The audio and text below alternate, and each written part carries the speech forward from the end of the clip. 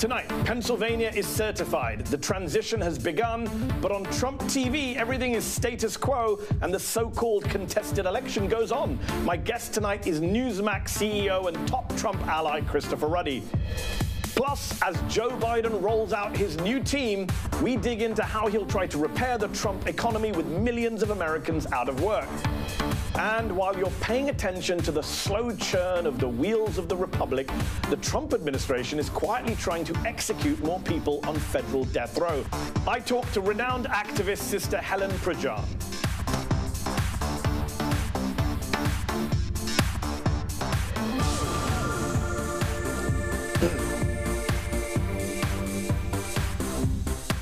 Good evening. I'm Mehdi Hasan. Key battleground states made their results in the presidential election official today, as members of the Biden transition were finally unshackled, free for the first time to reach out to their counterparts in every agency of the Trump administration.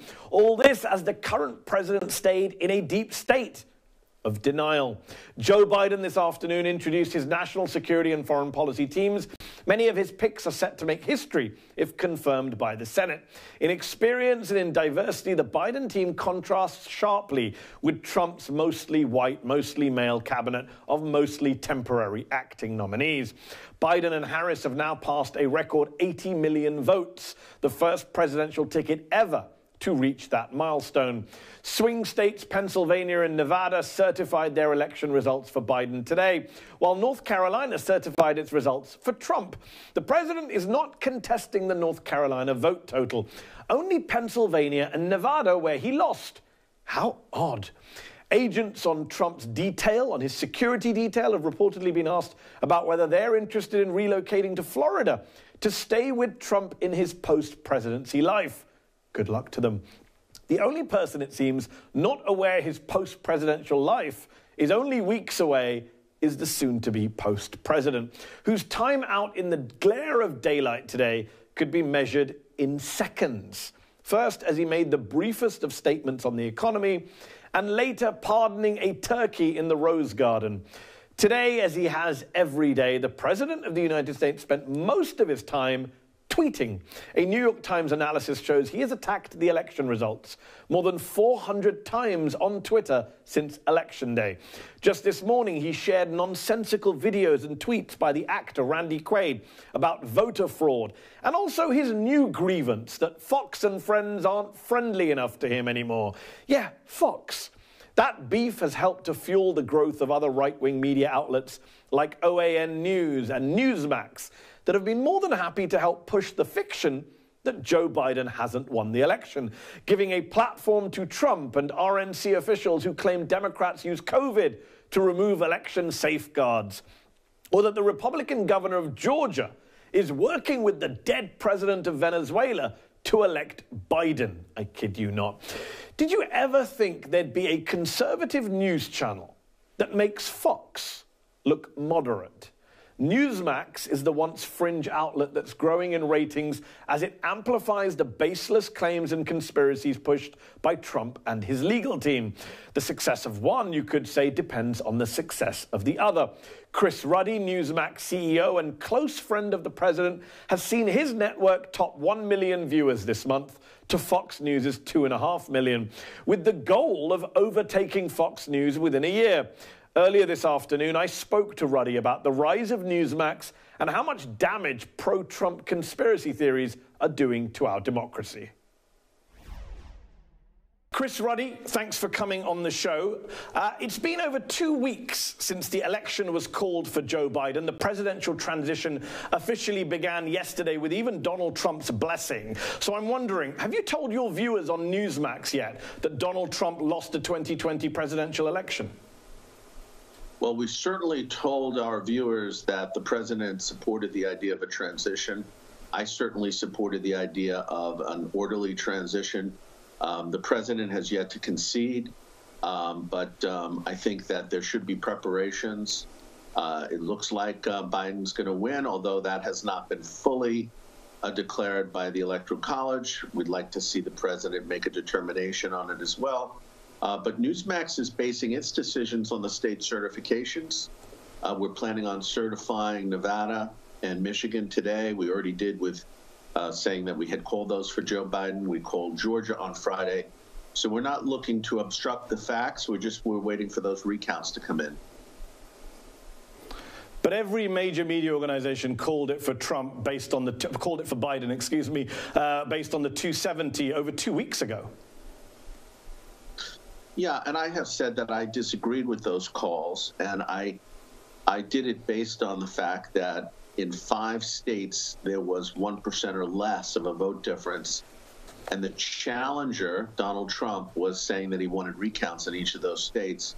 I think the election was so close. In 2 of the states, it was less than 0.5%. In Georgia, it was less than 0.25%. I think he had a right to a recount. And I think our job in the media is not to determine elections. We should not arrogate to ourselves the power to do that. It's up to the people and the states. And as those certifications are coming in, we're supporting it. It's funny that you say the media shouldn't decide these things or shouldn't arrogate itself to power. I went back to look at the Newsmax website homepage back in 2016, the day after the election. I think we could put their headline up on screen for you to have a look at. Donald Trump elected president in historic upset. That's the Newsmax website. How come you were willing to call it for Trump in 2016 the next day, but not for Biden in 2020, 3 weeks later, even though Biden has beaten Trump by a much bigger and clearer margin than Trump beat Clinton? Well, a couple of things. First of all, thank you for showing that. It looks great. Our website gets a huge amount of traffic, newsmax.com. I think that there was no contest in the 2016 election. Hillary immediately conceded on the night of the election. There was no challenge. If Hillary had said that she was going to challenge this in Michigan and Pennsylvania, we would have waited to those recounts, and I think the media would have all been on board. You know, in August, Hillary Clinton said that under no circumstances should Joe Biden concede the election if he were to lose the election. I'm not saying that. I think that Donald Trump, if he loses, should concede. Now, he's doing recounts. In the 2000 election, he has lost. That's the problem. That's the problem, Chris. Whether he says he is lost or not, I don't think you, as the head of a news organization, should be letting Donald Trump decide the facts. The facts are he didn't get to 270, just as Hillary Clinton didn't get to 270. Mehdi, I don't think neither one of us should. I think it's up to the voters and the state officials.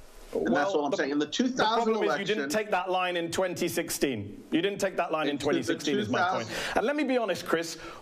Watching Newsmax since the election has been like watching a parallel universe with weird, dangerous conspiracy theories about election fraud and voting machines and Hugo Chavez. I want to play an especially ridiculous clip that I saw from Diamond and Silk, who were cut loose even by Fox News for being too extreme for them. Here they are hosting on your network. Have a listen.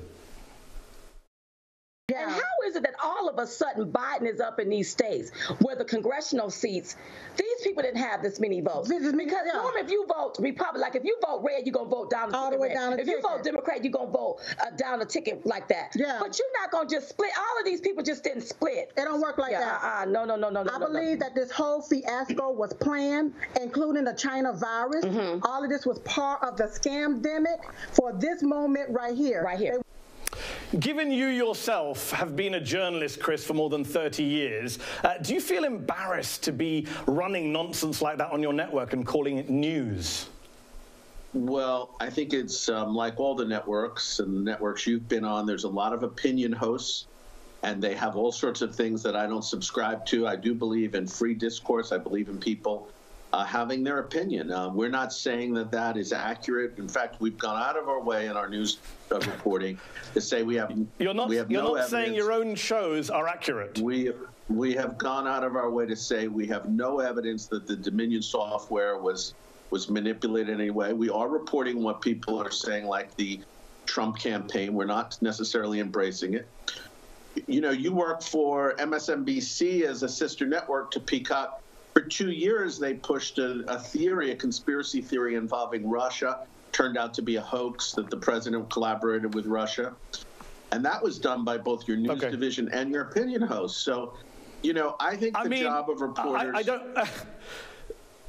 I think the arguments about Russia are much more factually based than claiming the pandemic is a scamdemic. I think was what Diamond and Silk were saying a moment ago. Also, I don't speak for the NBC News divisions, but last time I checked, they haven't given money to a political party. Newsmax gave $50,000 to Republican Susan Collins without disclosing it on air. So there are questions about the news organization that you run. And what I wanted to ask you is this: when history looks back on Newsmax's role, and let me ask the question, Chris, when history looks back on this undemocratic moment, to quote Mitt Romney, when many Republicans were trying to overturn a free and fair election, will you be proud of what you put on air? You put Sidney Powell, a QAnon-supporting lawyer for Trump, on air. And she was saying that Hugo Chavez and the head of the CIA rigged the election for Joe Biden. Are you proud of that? You know, she's a prominent attorney that filed on this. She's a former U.S. attorney.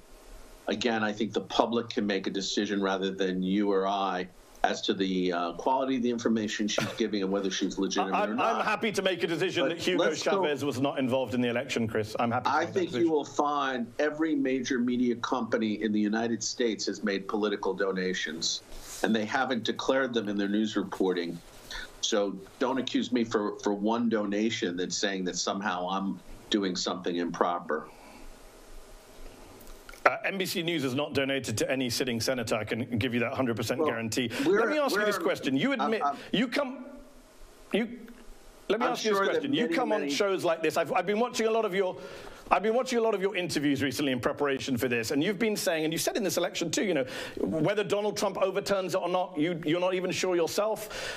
Isn't the problem that you yourself say, look, it's unlikely he's going to overturn?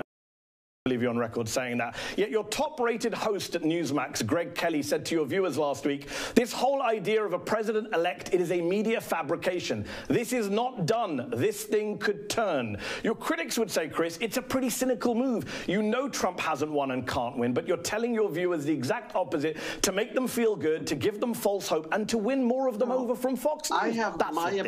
It's all a cynical commercial strategy.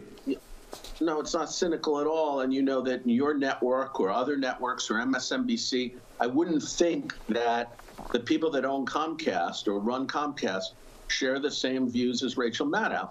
This is common sense. And to suggest that I somehow have Greg Kelly's view, he's entitled to his view. He's a former White House correspondent. He's been in journalism for many years. The son of the New York City Police Commissioner. Is a great guy and a great host, but he's entitled to views. I don't subscribe to everything. And his position is he thinks that the president has a shot. He hasn't said he's definitely going to win. I personally think it's going to be an uphill battle. I've said that several times. There's several states in contention. It'd be very difficult to change the vote. All I'm saying, Mehdi, is that the president should have a recount, just like Al Gore had one. He did have a recount in Georgia. Chris, he had a recount in Georgia. The Republican Secretary of State who came on this show said there was no fraud. He lost the recount in Georgia. The Florida example of 2000 is the Florida example, Chris. The Florida example, I know you like to bring it up. Bush's own lawyers from 2000, Ted Olson, Barry Richard, Ben Ginsberg, have all said there is no comparison to Florida. This election is over. We're going to run out of time. I need to ask you this question. When you say the president calls you up to congratulate you on your good work, when you say on Twitter, quote, he's wowed by Newsmax TV's ratings and big buzz, surely you understand that you don't sound like a news organization there. You kind of sound like state TV, like a propaganda channel for the president.